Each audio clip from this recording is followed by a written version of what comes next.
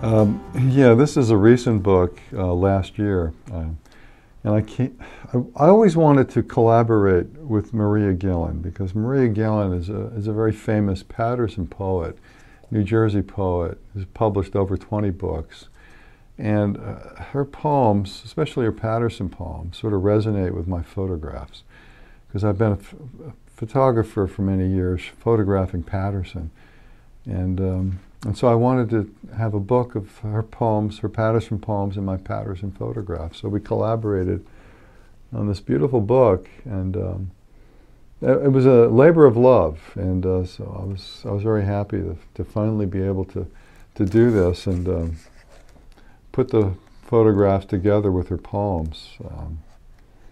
And it worked out, really did, because she's very visual in her poetry. And the places that she remembers in her poems are very alive, very vivid. Because Maria is someone who's very present in her work. And when she reads her poems, you can feel that presence.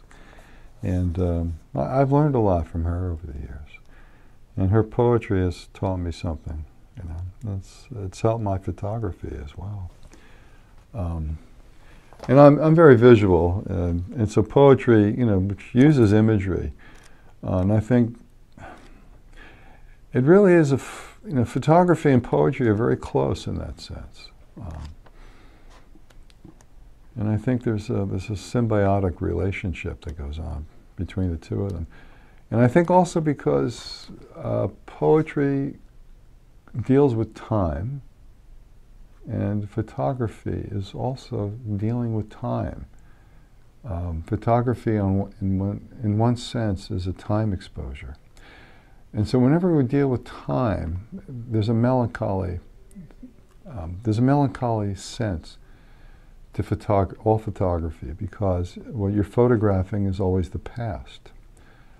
And when you're looking at it, you're looking at something from the past, and you're in the present, and you can never relive the past.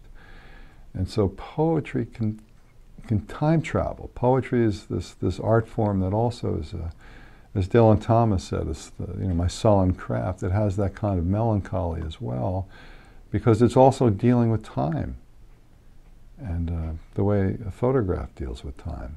It's a very, very strange thing philosophically. But so I think those two arts, those art forms, are perfectly matched. So. This is a poem I wrote when my father died. And it's a photograph that I used to go with it, was a photograph of the Passaic River by Kennedy High School. And it was a foggy day in January, beautiful foggy day. The fog was so beautiful, I actually had to call in sick because I was supposed to be at work that day. But often what happens is, when there's a beautiful fog, and I love to photograph fog, I'll just go out and cancel whatever I have to do just to go out and make those photographs. And this was in the morning. And so it looked like one of those Japanese paintings, those ink brush paintings. And this is Patterson. And yet you've got this, you're close to nature. And my father, when he died in the middle of a snowstorm. And so I thought about that, and I thought that was an interesting way of, his spirit, his soul that's swept up in that weather event, that storm, that snow. And so I called the poem Moisture. I can still hear the phone ring, then silence, then the phone again. I'm up and out of bed at 5 a.m. My brother on the other end. Dad passed away. I can still see my brother in the lobby waiting for me. I can still see my father's body. Pale, gray, wooden.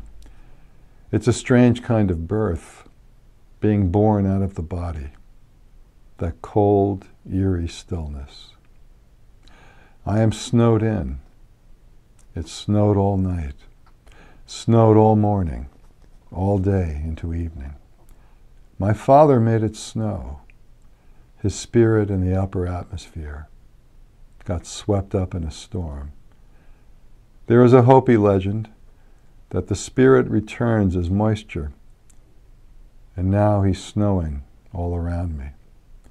His spirit melting into the cold air, melting into the earth, into snowflakes, melting into streams, melting into underground rivers.